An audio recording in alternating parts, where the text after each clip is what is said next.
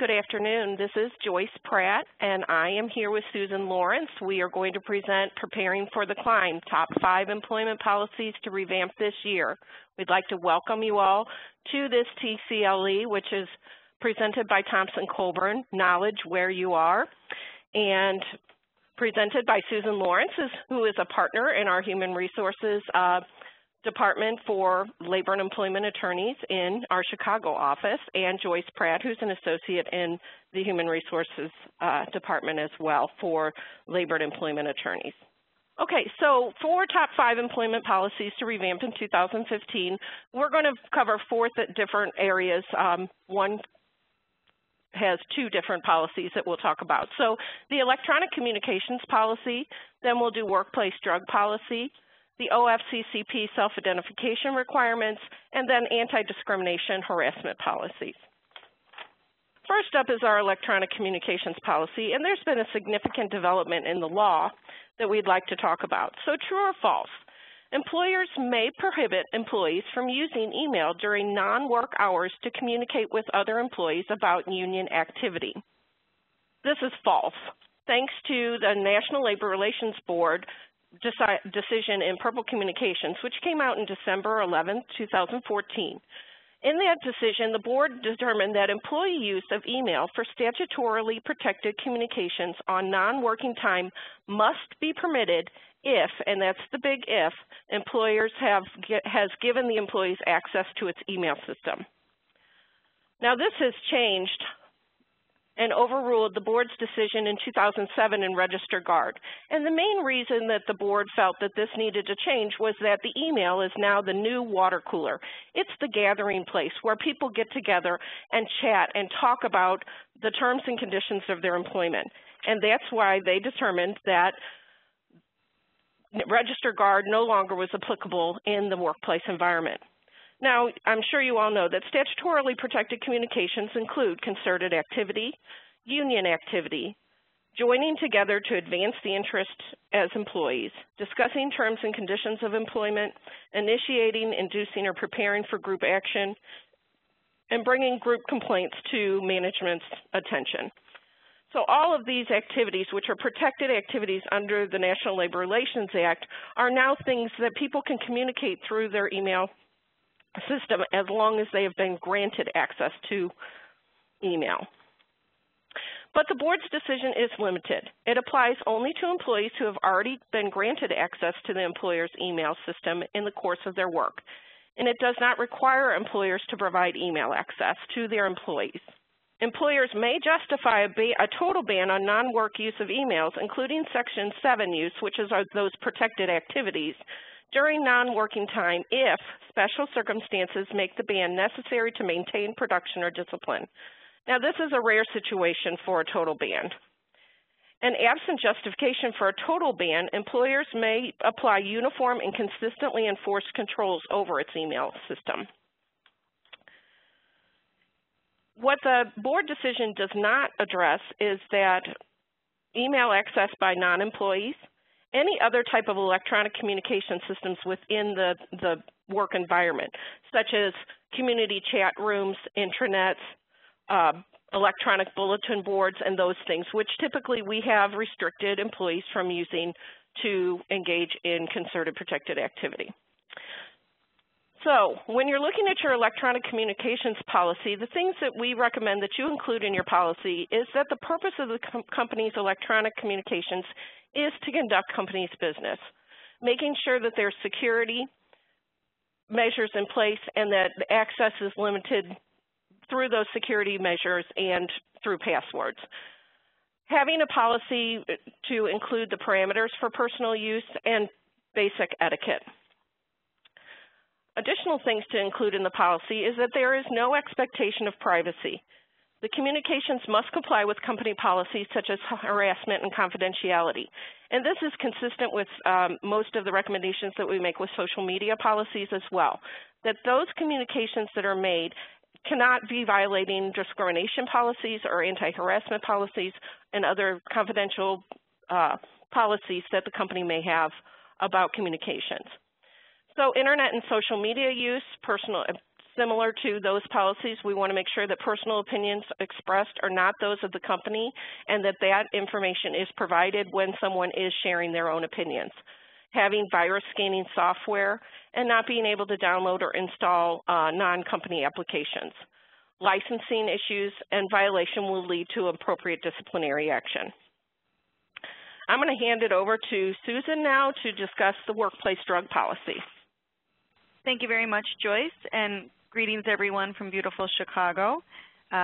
It's 75 degrees and sunny, so if any of you plan on calling your Chicago attorney this afternoon, don't be surprised if they don't answer their phone. We are going to talk about the changes in the landscape for drugs, specifically marijuana.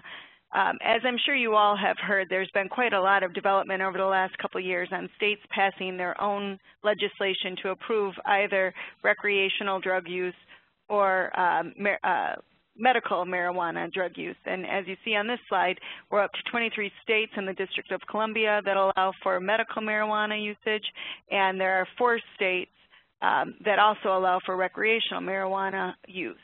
And there's similar legislation pending in several other states, including as well as the District of Columbia. This next slide shows a map of the various states where this has occurred. You can take a look and see if your state is included.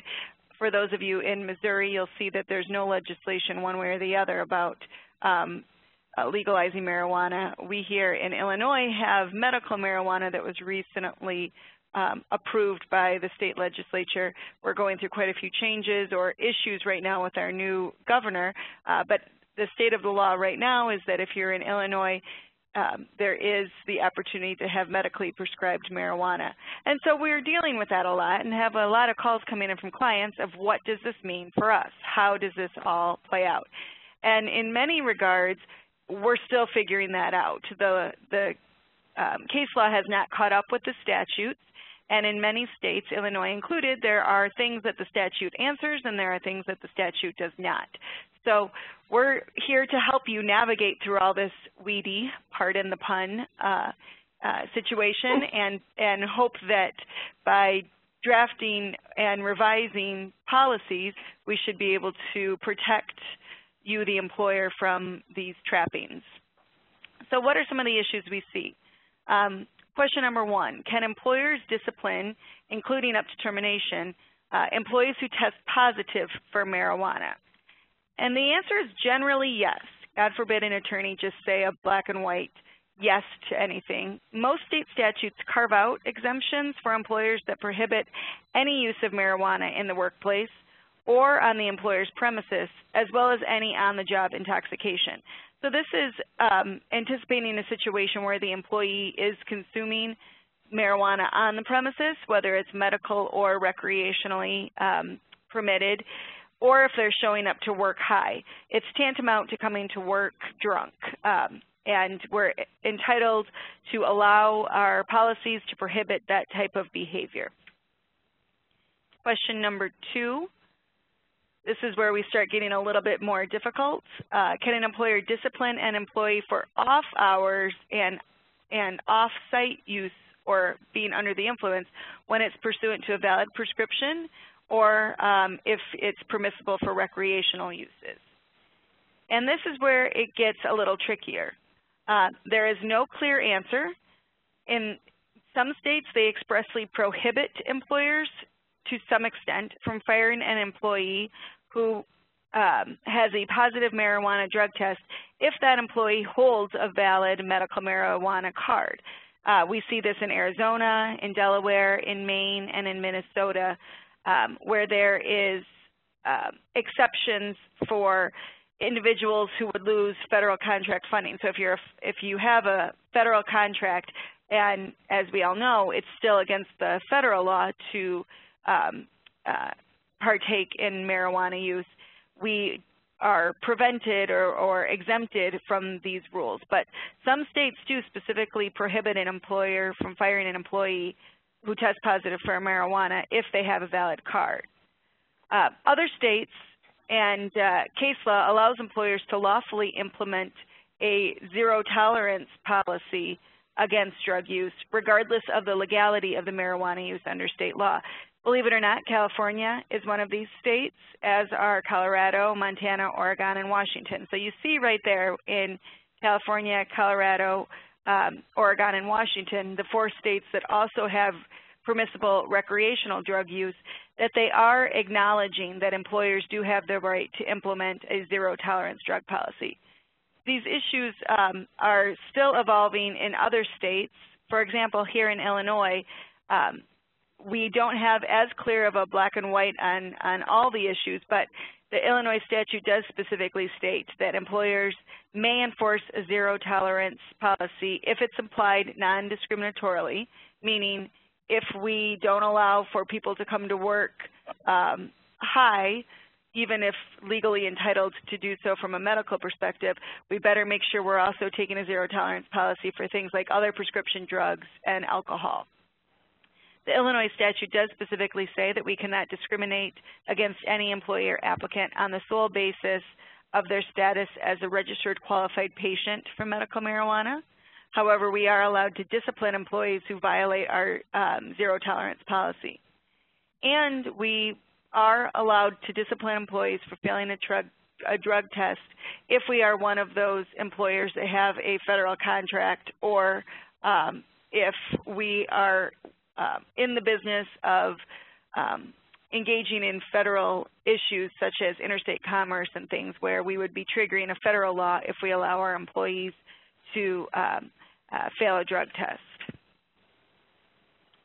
Question number 3, what about medical marijuana use as a reasonable accommodation under the ADA and state disability discrimination laws? And you probably already picked up on the fact that with each passing question, it's getting trickier and trickier, because ADA is an issue that all employers have to deal with, and we are then trying to figure out the intersection between state law and federal law.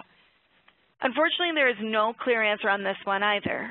Some state statutes specifically provide that an employer does not have to accommodate medical marijuana use in the workplace during work hours or allow employees to work under the influence.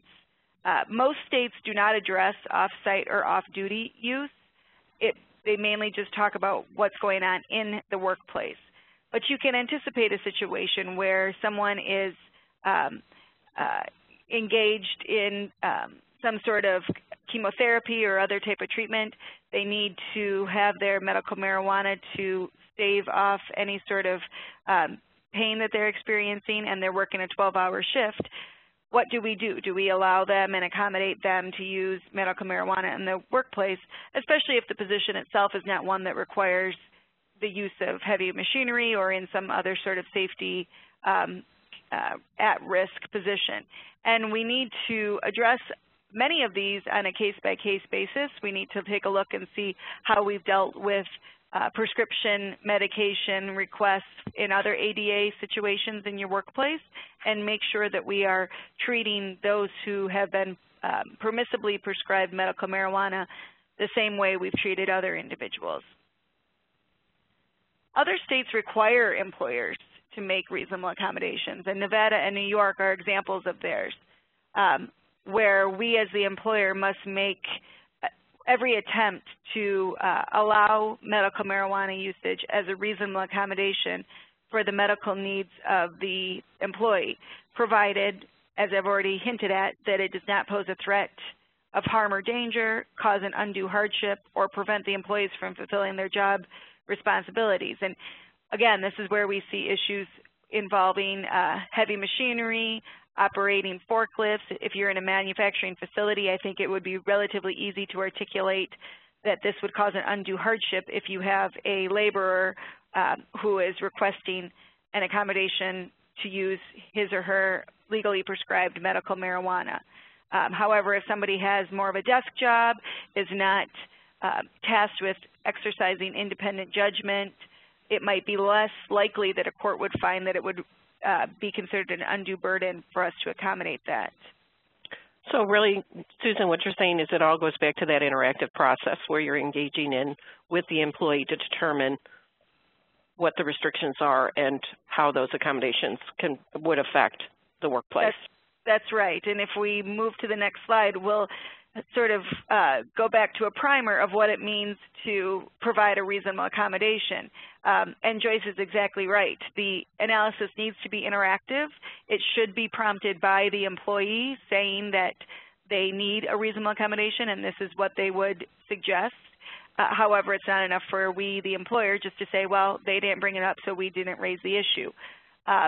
We need to always balance the reasonable accommodation discussion against whether it would create an undue burden on us. Money alone, as I'm sure you all know, is not enough to establish the undue burden standard. But the other thing that's hiding out there in the background of an ADA analysis is whether or not this individual is, quote, a qualified individual. And a qualified individual is one that is able to perform the essential functions of the job with or without the reasonable accommodation. So if the use of medical marijuana would impair or interfere with the individual's ability to perform the essential functions of the job, it would not be considered a reasonable accommodation. We've already talked about this a bit in a manufacturing facility, but here are some other examples. If the person is tasked with thinking, problem solving, customer interaction, attention to task, and safety, then it's quite possible that the use of marijuana would impair the person's ability to perform those essential job functions, and a court would likely deem that not a reasonable accommodation. Again, this is where we are taking what we know about general ADA law and applying it to medical marijuana, because in many instances the cases and the litigation has not caught up with the legislation. Again, not a reasonable accommodation if it poses a threat, causes the undue hardship, or prevents the employee from fulfilling job duties. The key here on the poses a threat or danger is to think of it not only of whether it poses a danger to the individual requesting the accommodation, but also whether it poses a threat of harm or danger to other employees, customers, property, and what have you. So it's a more expansive view, and we're always reconciling the harm that we will be exposing our employee to if we do not grant them the reasonable accommodation against the harm that we would be exposing our other employees to if we do. And those are the types of business decisions that you all have to make on a regular basis, and that should be done in consultation with an attorney. So then we get to some of the more difficult, probably the most difficult question on all of this is, what about off-site, non-work hour, legally prescribed marijuana used by employees who qualified as disabled under the ADA when that off-site, non-work hour use results in a positive drug test? And without going into too great a detail about what different state laws say about positive drug tests and the levels of the TCP that is covered by this, and I'm happy to go into that kind of detail offline. It just is very involved and would take up too much of our time, but let's just assume at this point in time we're just talking about a positive drug test. As most of you probably know, unlike alcohol that does not stay in your system for a long time, and therefore if you test an employee for alcohol use on the job, if they consumed it over the weekend, they likely will not still test positive on Monday.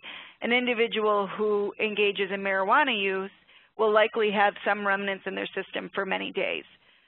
So what do we do when we have no reason to believe they're coming to work high, but yet they still test positive for a drug test, be it a random drug test or what have you? What does the law say about that? Generally speaking, courts have said that it is not a reasonable accommodation, and therefore we're allowed to enforce our zero tolerance policy. State and federal discrimination laws do not provide protection for disabled employees who appear for work intoxicated or, quote, under the influence of illegal drugs. And remember, playing back here in the backdrop is the fact that marijuana is still illegal under federal law. So we're within our rights to continue to adhere to the concept of marijuana being an illegal drug, especially if we have our zero tolerance policy firmly solidified in our workplace policy in our handbook or what have you for drug usage. So what are the tips to take away for workplace drug policies? We would strongly recommend that you go back and take a look at your handbook, especially if we are in one of those states that either has legal recreational marijuana use or legal medical marijuana use. If you're in one of the 4 states with legal recreational marijuana use, make sure that your drug policy is tailored to address legal recreational marijuana use similar to your policy on alcohol use, which would say something to the effect of appearing for work intoxicated or under the influence of illegal drugs, including recreational marijuana. Now, there will be pushback from certain employees to say it's not illegal, and we will make clear that it is still illegal under federal law, and depending on what state you're in, you're still within your right to enforce a zero tolerance policy. If you're in a state with medical marijuana use, make sure that your drug policy is tailored to address medical marijuana use similar to any other policy you have regarding legal drug use. For example, include verbiage that requires individuals to notify human resources if their prescription marijuana impairs their ability to perform job duties. We may also want to revise the zero tolerance drug policy to accommodate employees who treat their medical condition with marijuana during off-work hours, so that it's very clear that we have a right to enforce our zero tolerance policy even if they're not ingesting the medical marijuana on the job or during work hours. I will now turn it over to Joyce, who is going to talk about the OFCCP self-identification changes. Now we are entering the most exciting part of this TCLE, so please hold on to your hats because this is riveting information. So under Section 503, the regulations, federal contractors invite applicants to self-identify regarding their disability. The regulations have been changed so that now we need to invite applicants to do that self-identification process pre-offer and post-offer. Prior to this, we held back and only did that post-offer. Pre-offer may be included in the contractor's application materials for a position, but must be kept separate from the application. So many employers have gone into having a separate form that allows people to self-identify whether they have a disability at the application stage, but that's removed from the application packet. It is just an opportunity for employers to capture that data in order to assist with providing that information to the Department of Labor. So the OFCCP has developed a form for contractors to use to invite self-identification of a disability. This form cannot be modified. So if an employer uses the DOL form for the self-identification, they cannot modify this. This has to stay completely as is when you get it off the DOL website. So we have a screenshot of that self-identification form, and that form is available at the DOL.gov website. Section 503 prohibits contractors from using qualification standards and selection criteria that screen out an individual with a disability or a class of individuals with disabilities. And these are particular to employers who are federal contractors. And unless the contractor can show that the standards or criteria are job-related for the position in question and consistent with business necessity, that's the only time that contractors can use those qualification standards to screen out applicants that might be disabled. Contractors cannot use selection criteria that relate to the performance of an essential function of the job to exclude individuals with disabilities if the person could satisfy the criteria with a reasonable accommodation. So once again, we're getting back into the ADA requirements for that interactive process that has to take place. So under the disability self-identification regulations, contractors must invite their employees to self-identify every 5 years. And this is also a change because this requires ongoing collection of information. And at least once during the years in between, contractors must remind their employees that they may voluntarily update their disability status at any time. And what they're trying to do with this is capture those people who may have started out without being identified with a disability, that have now had a disability, or people who at some time had chosen not to self-identify, but now that they're involved in the workplace and whatnot, feel more comfortable to do that. Contractors may not compel or coerce individuals to self-identify, and all of this self-identification information must be kept confidential. The other change that has come about is the Vietnam-era Veterans Readjustment Assistance Act, which is VEVRAA. These new regulations require that contractors invite applicants to self-identify as protected veterans at both the pre-offer and post-offer phases of the application process. Sample invitations to self-identify are available, but these are not forms that have to be followed without any modification, which is what the disability self-identification forms are. So I know that that was extremely exciting and interesting, and so I'm going to turn it back to Susan to get on to anti-discrimination and harassment policies. So since I know we have only the most sophisticated and intelligent listeners on the line, you probably picked up on the fact that our first slide said we were going to do the top 5 employment policies that needed to be changed, and then we had 4 items below it. Rest assured, you are not dealing with mathematically challenged individuals. My session actually encompasses 2 different areas where we're going to focus in on. And the next slide will show you 3 areas. So you're going to say, well, is this 4, 5, or 6 different policies we're talking about? The sexual orientation and the gender identity and expression are really part and parcel, and we're going to talk about those together. So at the end of the day, there will be 5 different policies that we're going to talk about. We have seen quite a bit of change in the last couple years, and since last we presented in these various areas, and I think it really indicates a change in the viewing of the EEOC, and where we'll probably see an uptick in cases that the EEOC is filing in the upcoming years on the topics of pregnancy discrimination and sexual orientation, gender identity, and expression. In July of 2014, the EEOC issued updated enforcement guidance on pregnancy discrimination. As you may or may not be aware, there is the Pregnancy Disability Act of 1978. This EEOC guidance covers that. It also touches upon equal access to benefits, and it specifically talks about the way in which the ADA interplays with all of this. So there is a broad reach to this EEOC guidance, and I think it's extremely important for all of us to go back and take a look at the policies in our handbook and the way in which we are addressing, or in many regards, not addressing the way in which we will accommodate our female pregnant employees. Under the Pregnancy Discrimination Act, employers cannot fire, refuse to hire, demote, or take any other adverse action against a woman because of pregnancy, childbirth, or a related medical condition.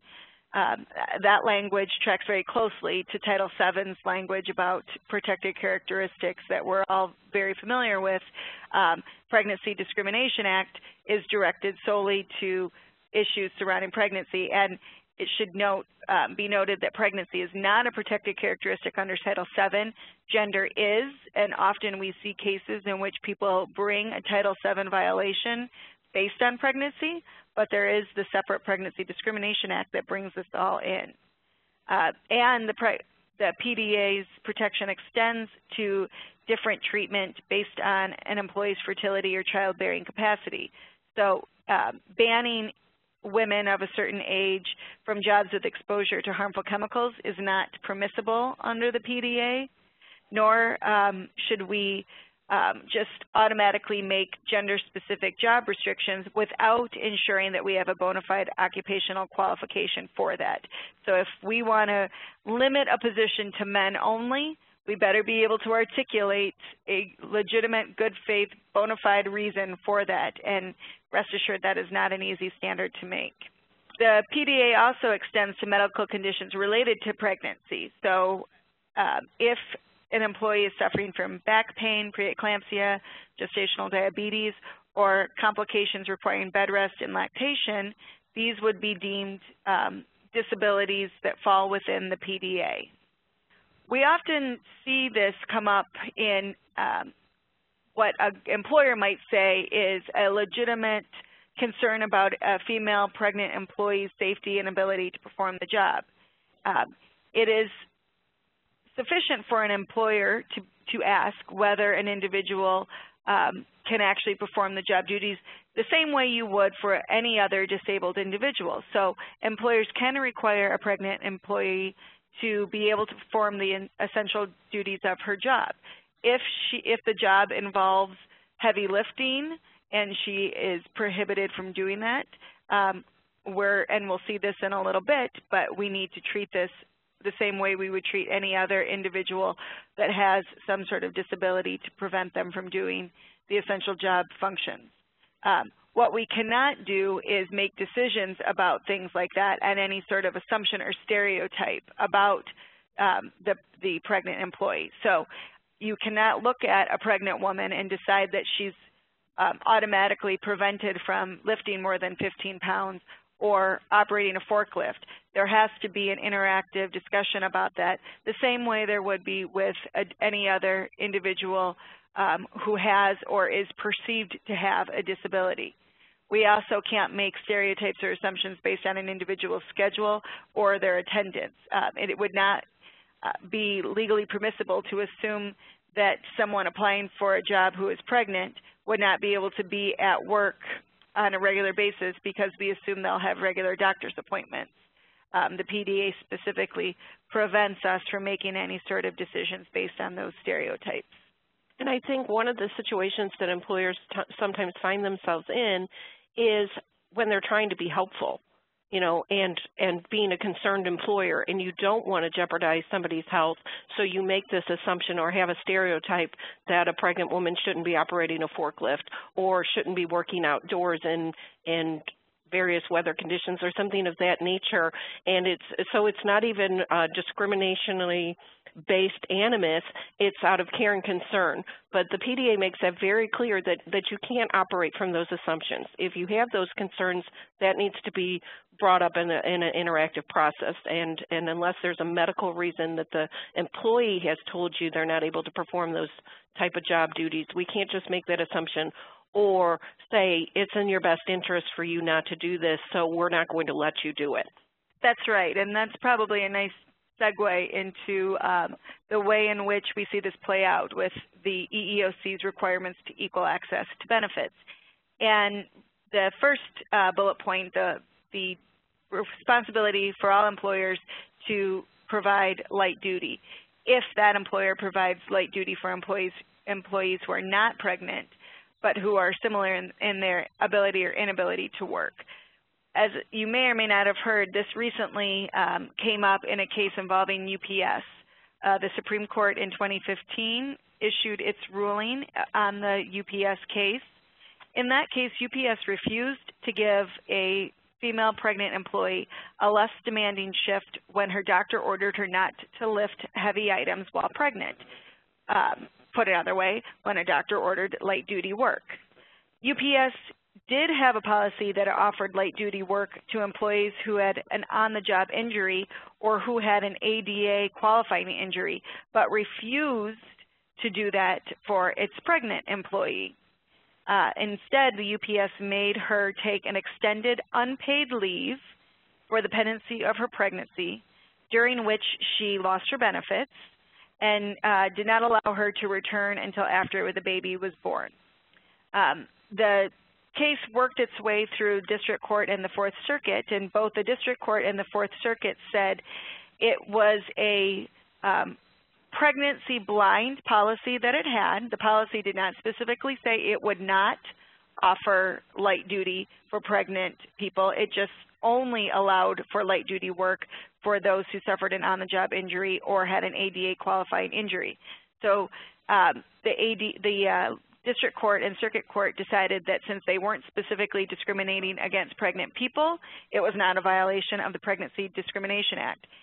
In a surprise for many people who have observed over the years how various justices come out on employment-related issues, the Supreme Court did find that the claim was viable under the Pregnancy Discrimination Act, that the policy, while maybe facially neutral, had a disparate impact on pregnant women, and it remanded the case back down to the Fourth Circuit to determine if, in fact, the UPS policy did discriminate against this individual female.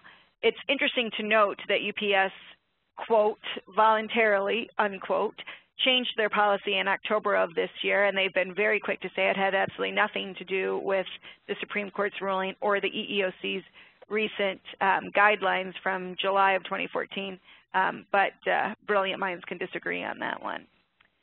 The equal access to benefits concept in the EEOC regs also impacts leave, and similar to what we saw in UPS, employers may not force an employee to take leave because she is or has been pregnant so long as she can perform the job. So it's not enough to say you have to go out for the remainder of your pregnancy, or you cannot return right after, that you have to take 12 weeks, what have you.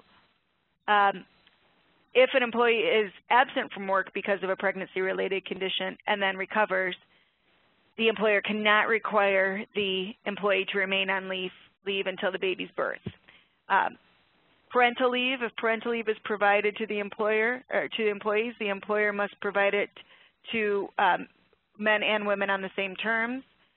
Health insurance must be offered to cover pregnancy if we offer health insurance in general. Important to note that even if the employer provides health insurance benefits, it is not required to pay for health insurance coverage of abortion unless the life of the mother is endangered. And finally, employers must allow women who are on pregnancy-related leave to accrue seniority in the same way they are for any other reasons unrelated to pregnancy. So the overriding theme in all of these equal access to benefit examples is that if you as the employer offers something to a disabled individual as defined by the ADA, you must offer those same things to pregnant individuals. It should be viewed in the same or similar analysis, which this following slide summarizes nicely. Pregnancy-related impairments may be covered under the ADA if you otherwise meet the criteria for disability, including being regarded as disabled. So once that person has met that standard, employers must provide reasonable accommodations to workers with pregnancy-related impairments the same way it would for any other disabled individual. Our last policy that we're going to talk about of our top 5 policies to review in 2015 are policies related to sexual orientation and gender identity and expression. First, for federal employers or those with federal contracts, there was recently an executive order, 13672, that uniformly prohibits discrimination based on sexual orientation and gender identity. And then in December of 2014, the Department of Labor's Office of Federal Contract Compliance Program issued its final rule implementing this executive order. But for the vast majority of us that do not have federal contracts or have federal employees, there are 21 states and the District of Columbia that prohibit private employers from discriminating on the basis of sexual orientation. 8 other states prohibit discrimination against public employees on the basis of sexual orientation. And most of these 21 states that prohibit discrimination for sexual orientation also prohibit discrimination on the basis of gender identity or expression. So those would encompass situations involving transgender individuals or trans identity individuals. And Susan, I just would like to point out that OSHA, the Office of Safety and Health has just recently, as of June 1st, issued new guidance for transgender employees' use of restrooms in the workplace. And so we are going to be providing a client alert, hopefully this week, to update employers on these recommendations and guidelines that OSHA has put forth. Great. Thank you, Joyce. And this slide, similar to our workplace drug policy slide, shows the states in which we have laws either prohibiting discrimination on the basis of sexual orientation and gender identity, where we have states that are prohibiting discrimination on the basis of sexual orientation only, meaning their statute doesn't reference gender identity, and states that prohibit discrimination against public employees on these same basis. So what would we recommend in a tips for takeaway situation for anti-discrimination and anti-harassment policies? I would suggest that you go back into those policies and make sure that you're including pregnancy, sexual orientation, and gender identity in those policies. Even, one might say, if you're in a state that does not provide that same sort of prohibition or protection. Again, this is an area where we're seeing a lot of movement by the EEOC, where we're seeing a lot of movement by various state legislatures. So it's quite possible that if you're not in one of those 21 states right now, your state might be adding to the list by the time we have another CLE a year from now. And therefore, you're not racing to catch up with the law, you're in front of or ahead of the law. Remember, we as employers are always allowed to do more than the law requires to protect our employees. So even if you're in a state that doesn't have these prohibitions, it makes sense to think about whether or not your culture is such that we want to make sure that it is clear that we are not going to allow for any discrimination or harassment on the basis of pregnancy, sexual orientation, and gender identity. Remember that under EEOC, they have definitely, and courts have recognized that even under federal law, which does not protect sexual orientation and gender identity specifically, they have found that those claims can also fall under the general protection of the sex discrimination and harassment. That's right, because as I'm sure you all know, when we're talking about sexual harassment, we're not just talking about harassment that's sexual in nature, but any sort of harassment that's on the basis of one's gender. And certainly gender identity and sexual orientation, we've seen time and time again, is encompassed within the Title VII's inclusion of sex and gender as a protected characteristic. Another issue that we wanted to bring up is that we are going to be sending out a client alert, or you can contact us if you have additional questions, but the DOL has also just issued updated FMLA forms that include some information about the Genetic Information and Non-Discrimination Act, and making sure that healthcare providers know that they're not supposed to be providing genetic information that would be run afoul of GINA in their certification on the FMLA forms. So if you are using the FMLA forms that are promulgated by the DOL, they had technically expired in February of 2015, and they've just been extended for the past couple months on a month-to-month basis. And at the end of May, the DOL has actually updated those forms and has new forms, and those should be used if you are using the DOL FMLA forms. So that's just another update that, you know, as you know, in employment law, things are changing all the time, and so we really try to keep abreast of those changes and make sure that our clients know that the changes are happening and best practices for dealing with those changes. And another way that we can provide that information is that we have had several webinars already. There was one in April, New Horizon, What You Need to Know About California Employment Law, and one on dealing with changes of telecommuting workers that was presented in May. Those are both available on the TCLE website, which is listed on this slide. We just did this presentation, which will be recorded and available within 2 weeks if anyone has additional wants additional access to this presentation. And we would like to thank you all for attending. Please feel free to contact either Joyce or myself if you have anything that you'd like to discuss outside of this format. And thank you again for joining us today. Thank you so much.